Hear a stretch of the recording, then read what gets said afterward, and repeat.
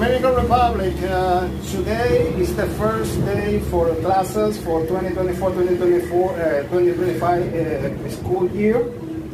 And it's shameful that we have almost 300,000 children. They don't have access to education in the Dominican Republic.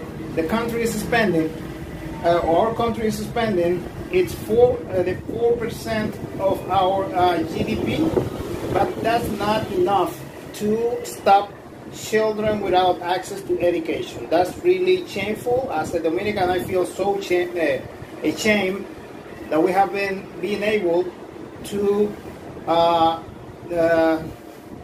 do something better with education. We have spent almost 2 trillion Dominican pesos in the last decade in education, but at the end we have children without access to education.